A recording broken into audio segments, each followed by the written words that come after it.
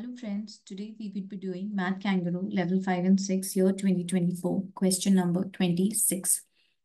Let's read the question. Mary wants to write the numbers 1 to 8 on the vertices of a cube.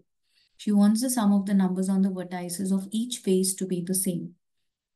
She has already written the numbers 6, 7 and 8 as shown. What number should she write on the vertex marked with the question mark?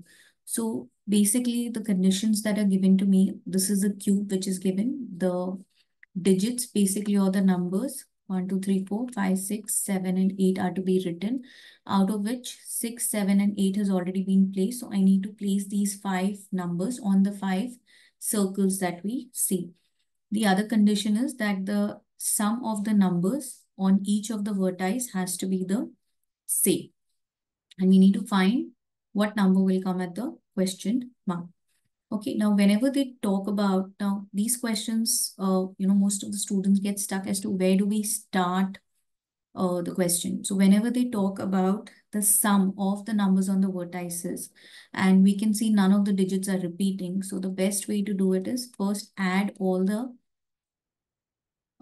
numbers that are available to me. So let's just add this. Whenever we have these numbers, just try making 10 so that you can calculate faster. So 8 plus 2, 10, 20, 30, and this is 36. So all these numbers are adding up to 36. Now, if you see this, like let's just take these numbers because all of them are unique numbers. If we divide these 8 digits into this square and this square, okay, so the sum has to be equal.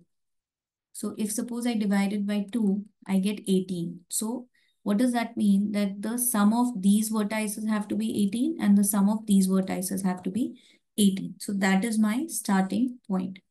So let's just start filling in numbers now. Now, if you see here you have 3 digits to be filled. Here you have 2 digits to be filled. So let's just start with here. So I have 6 plus 8, which is 14. And I have this and this. So 14 plus what two numbers will give me an 18?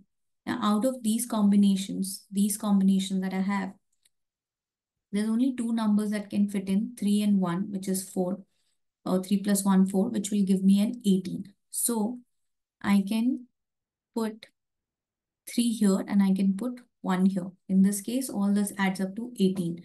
So now if we see here, 3 plus 7 is 10, 18. So here you have to put a 0, but I don't have a 0. So that means I just need to change their placement. So I write 1 here and I write 3 here.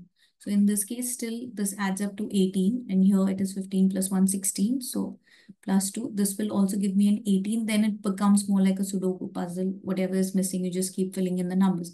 Now again, in this cube here, you have like 3 numbers known. So 10, 13. So if you add 5, it becomes 18. And now this will be the last one. So if you do 7 plus 7, 14. 14 plus 4 is 18. And we can just check now 10. So if I check this vertex, it will add up to 18. Any of the vertices, like any cube, any side of the cube, the vertices on any side of the cube will add up to 18. So what should be the number here at the question mark? The number will be number 3. So I hope you like this video. Do subscribe to my channel for more such videos. Thank you for watching.